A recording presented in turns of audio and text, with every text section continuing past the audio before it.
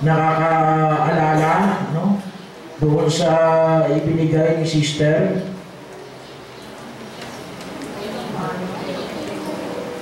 Pero kinakailangan po natin, sabi ko nga, medyo lalo natin ika-clarify.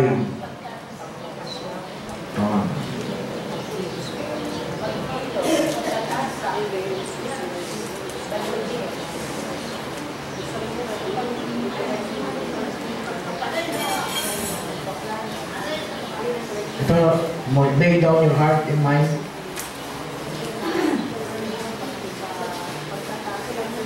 Ito yung binanggit po ninyo, ano?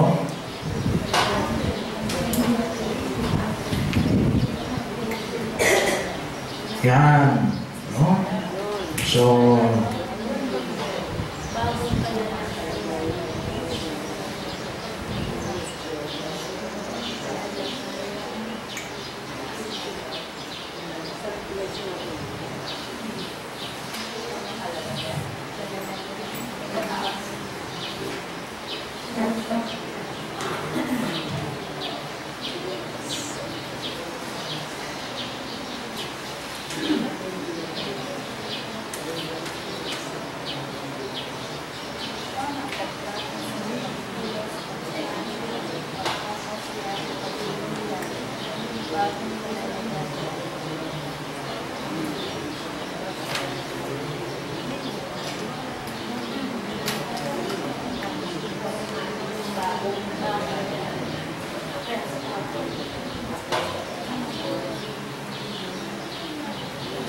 so yan po, no? So, kalalagayan, pagninilay sa pananampalataya, kasama na rin, sinama na rin yung pagpapasya, pagkaplano, pagkikilos, pagtatasa, bagong kalagayan, ulitin ng uli yun, no? Pero ang bigyan natin ng pagtugon kasi kung minsan nakita natin yung ating kalalagayan, pagninilay sa pananampalataya, no? Sabi nga natin ay mayroong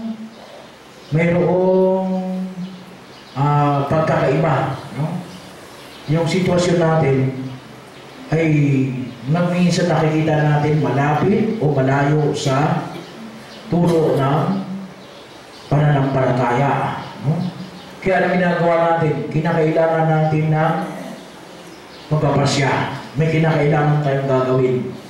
At ano yung gagawin natin? Kinakailangan natin na yung pagplanuhin kung ano yung maging bahagi ng ating pagkilos. Bagaman po, maaaring marami pa tayong dapat malaman tungkol sa itinuturo ng ating pananampalataya, no? Kaya lamang sa pagkilos natin kasi para po lumalim tayo dito ay kung bigyan natin halimbawa ngayon ng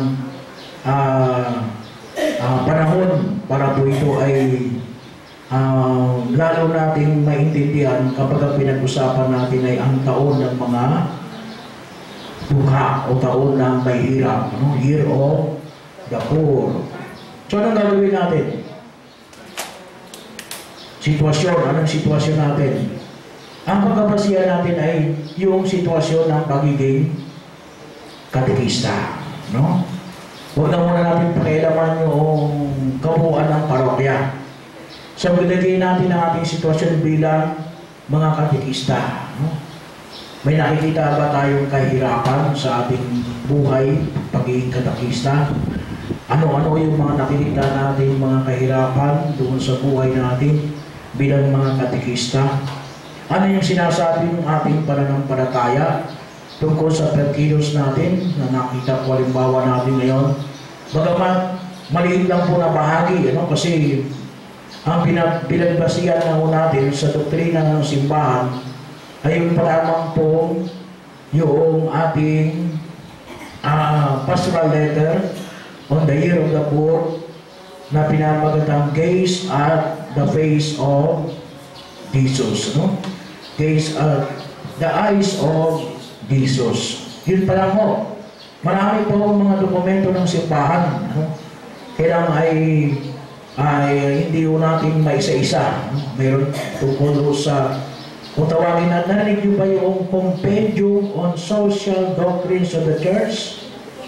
Narinig niyo na ba yun? No? Compendium on the Social Doctrine of the Church. No? So marami po yun. Ano? Mula po sa Ray Sociales, o Instituto Sociales, ano? Yung Quadrisimos Años, ano?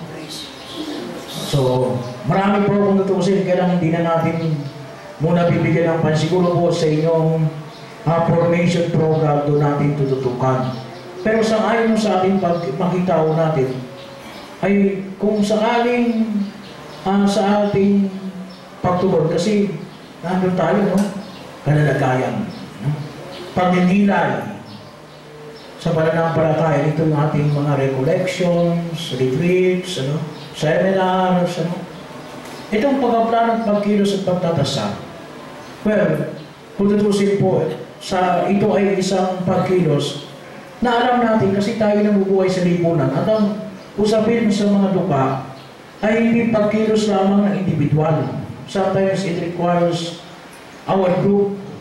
So kaya po ang hapon po, bagamat po tayo ay only a small percentage ng pagiging katekista, ay makita natin ano ba yung pwede natin gawin na pwedeng maging plano, yung workable.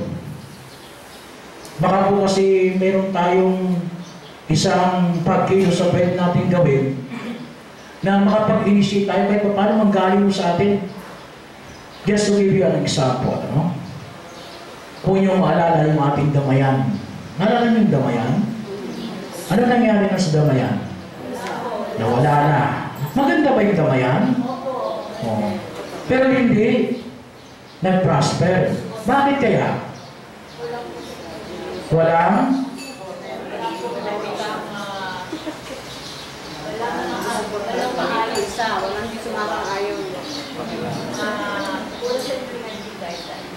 kulang sa implementing guidelines. No?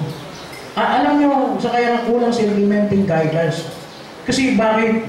Kasi it comes from the above. Ibinagsak lang sa atin. Di ba? Kaya parang ang nakita natin ay isang pagkilos na para bagang maganda, no? Kaya lang yung medyo may problema sa proseso. Di ba? Maganda siya, no? Kasi bakit? Hindi natin naangkin, eh, no? Para bagang, maganda yan, kailang alien, no? Parang alien, ibig sabihin, hindi akin, no? Iba yan, no?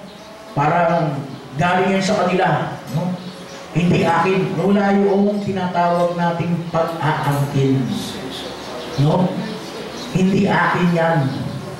At alam niyo naman ang Pilipino, kapag hindi akin, no? Bahala ka sa iyo sa buhay mo, no? Pero ang ating mga public places, ang dudumi, no? Hindi maayos kasi wala yung pag-aangkin, no?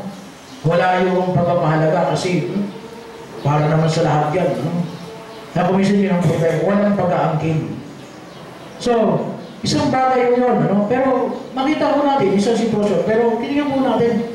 Kaya ngayon na sa ating buhay, bilang katekista, kasi ito yung hamon ng simbahan, eh, no? Paano tayo yung makapagkikilos sa nabanggit na gawain at mayroon ba tayong suggestion? Mayroon ba tayong alternatibo, no? Sabi nga ni Pinoy, no?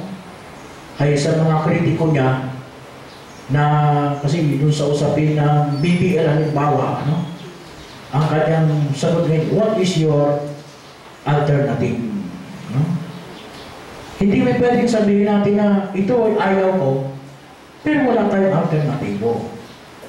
Kinakailangan magbigay tayo ng alternatibo. Kinakailangan magbigay tayo ng suwestyon. Kasi tayo yung mga duka, tayo yung nakikita natin maging maliwanag ng pagkilos. Kaya sa hamon ng simbahan ng mga duka, sa sitwasyon na pinabibilang, ano yung pwede natin gawin? Particular bilang katekista. So, ito po yung nais kong pagpulungan ng mga barangay, no? Limang barangay. Bilang katekista, Ano yung sitwasyon natin? Ano yung hamon ng ating pananampalataya? Ano yung pwede natin gawin pagkaplano? Isa lang. Isa lang muna, no? Suggestion nyo sa grupo ninyo. Suggestion ninyo sa grupo ninyo, nasa tingin natin ay can we reach a decision na masabi natin na ito yung suggestion ng grupo namin, no? No? Para medyo magkaroon ng laman yung ating mga napag-usapan mula ho kahapon, no? Ano yung pwede natin suggestion? Kasi maging maliwanag po ng pagkilos natin sa suliranin ng mga sanang taon na ito ng mga buka, no? Year of the Faith. Maliwanag po ba yun? May tanong mo kayo? Wala kayong tanong? Wala kayong tanong, no? So, anong gagawin ninyo? Wala kayong tanong, di ako magtatanong. Anong gagawin ninyo?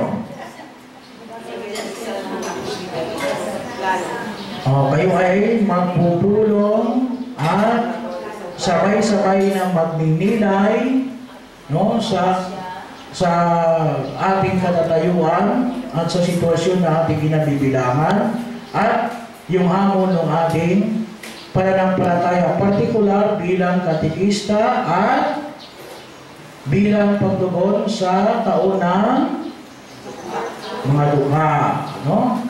So do not forget those two elements, katekista at taon ng mga dukha. Baka naman ilagay ninyo dyan ay ito yung pwedeng gawin na ang kura para ko sa amin, no?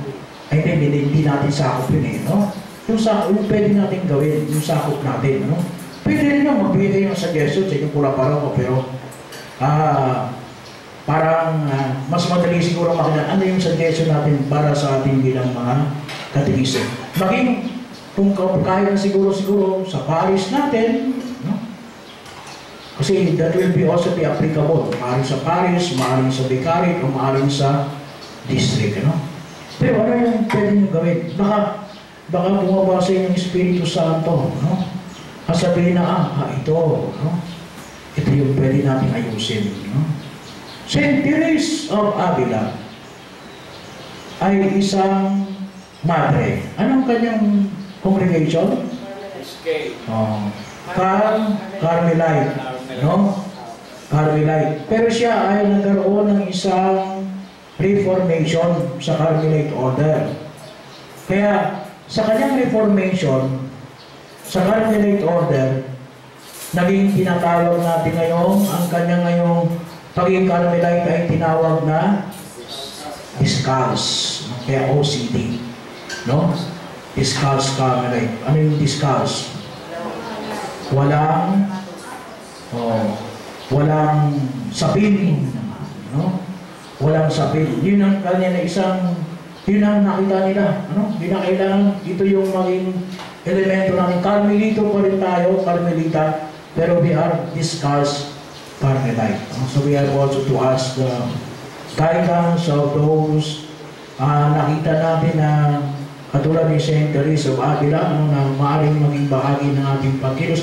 Ano yung pwede natin gawin, no? Na pagtugon natin kaya paano ng pagdinam, no? We have to start to ask that question, no? Kasi hindi pwede sabihin na kung ano lang ibibigay sa atin. Because, why?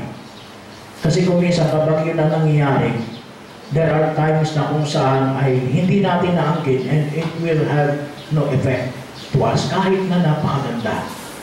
Katulad na ng binigay ko sa inyo halimbawa, katulad ng damayan natin, no? So, we are hoping na baka sakaling maging bahagi ng ating pagkilos, no? Kahit man lang magsimula sa atin. So, kung wala na kayong question, you may now start now. Yung barangay. Mga barangay. Tawag ka mga barangay, kabarangay.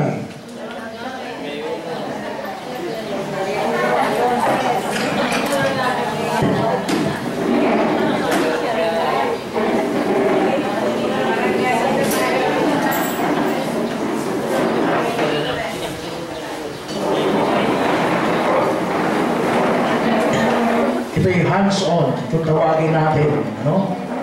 Hands-on na ito. Hindi lang ito theory. Hands-on. Kinakailangan natin ng hands-on. It will require more of our strength, but it will hands-on. Oh, you start with a prayer, asking the help of the Holy Spirit. No?